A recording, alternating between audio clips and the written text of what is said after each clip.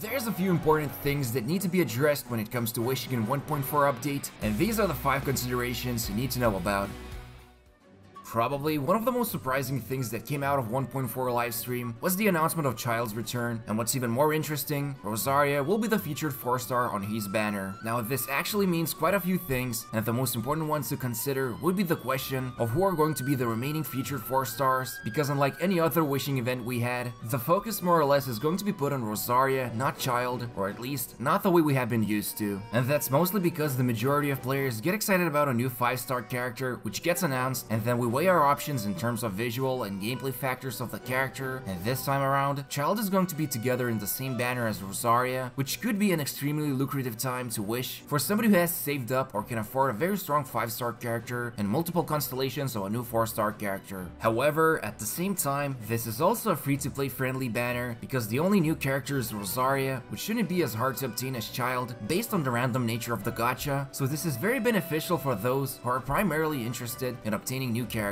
Of course, nothing is ever guaranteed, and you could end up not getting Rosaria if you set yourself up with a certain Primo Gem budget. Still, the bizarre nature of this banner is truly fascinating, and even though we still haven't got the most concrete idea of how powerful or useful Rosaria is going to be, but at least from the footage we've seen, she actually is looking to be like a very decent support character for Childe, and even though Freeze team comps aren't the most popular, since Vaporize or Melt tend to dominate endgame content, it's still extremely potent and can help you save up time in places like the Spiral Abyss, since you can keep your enemies in one place without letting them escape your attacks. And what's even cooler is that Rosaria's burst pulsating damage does seem to look like something Childe will be able to take advantage of when using his Hydro Blades, so keeping your enemies under control for some period of time is going to be not only valuable but also exciting as well. So in essence, one of the big dilemmas that had to be addressed was the banner of Rosaria and Childe and how this could possibly affect your future decision making. And right now, even without the other 4-star characters shown to be featured together with Childe, it's safe to assume there's some value to be found for everyone who tends to enjoy the wishing part of the game.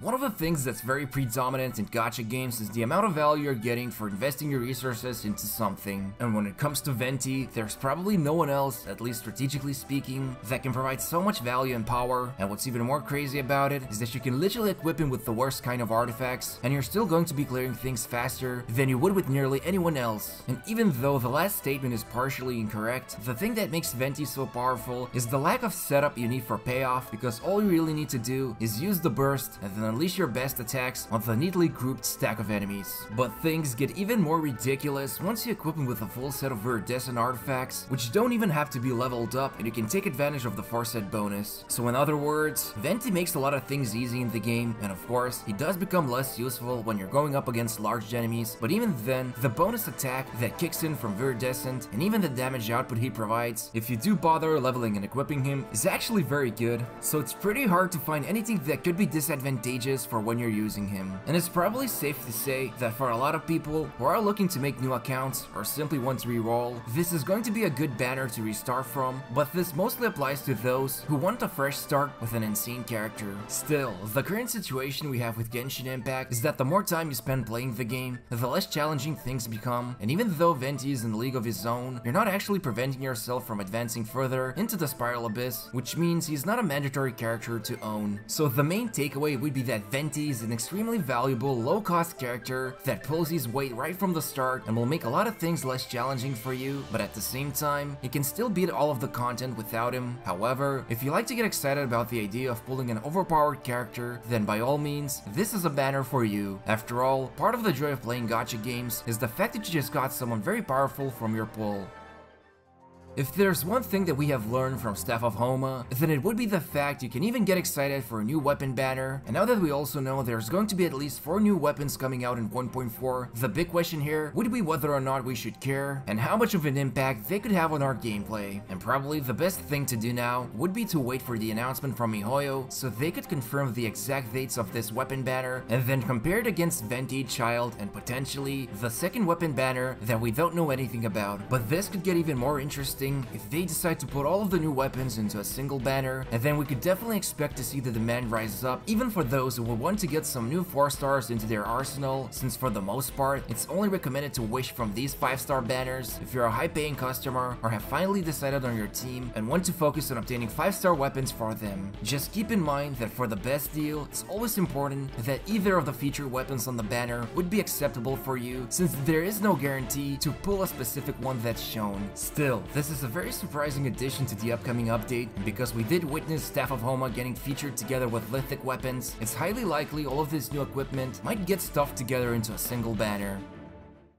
Even though the surprise of a third mystery character banner could potentially be introduced in 1.4 update, there's also evidence pointing that MiHoYo isn't playing hide and seek this time around. And probably the most common argument you will hear about the decision to delay the announcement of Hu Tao was the fact it would be happening during the Lunar New Year, which treats the topic of death as a taboo during the celebratory period, and since Walnut is based around this very same topic, it's possible that MiHoYo, who is a company based in China, would be honoring this tradition. But no matter what was the actual reasoning behind it, at least we had some hints about her arrival that ranged from her name card added in the update to the bold red letters of letting us know more wish events that are to come. And in the case of 1.4, there is nothing like that, and the only suspicious thing they have done so far in terms of speculating whether we would see a third mystery banner would be the fact they did not disclose the length of the Venti and Childe banners. So until we learn about the actual dates of these wish events, you can pretty much plan around the ones that have been announced, but keep in mind the developers are starting to make more changes to the regular schedule of things we're used to, so anything is possible at this point.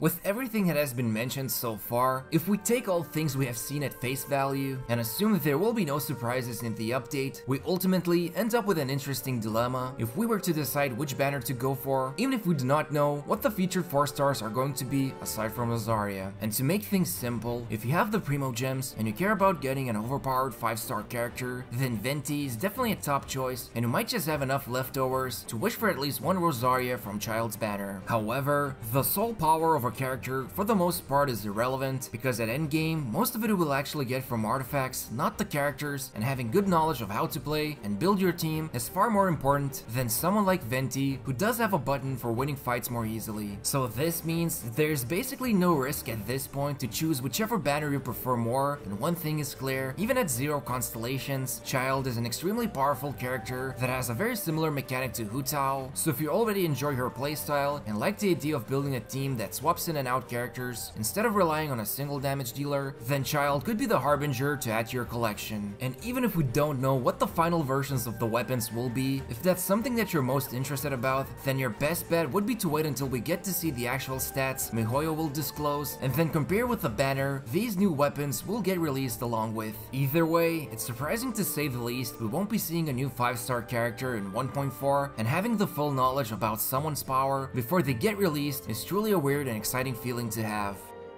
There's a lot of interesting things to cover about Genshin's new update, and if there's any mistakes included, make sure to check out the pinned comment. Also, don't forget to subscribe to this channel and gently press the like button. For more up-to-date news, follow us on Twitter, link in the description. Thank you for watching us, and see you in the next video.